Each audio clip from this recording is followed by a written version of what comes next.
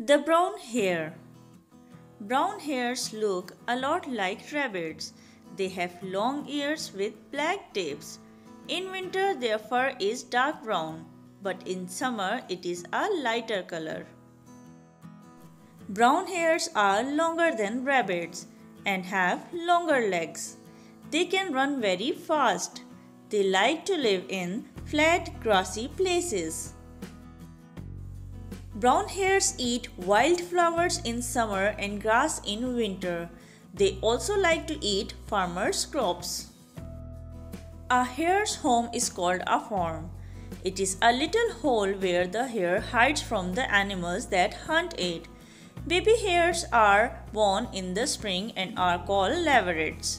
There are about 4 leverets in a litter.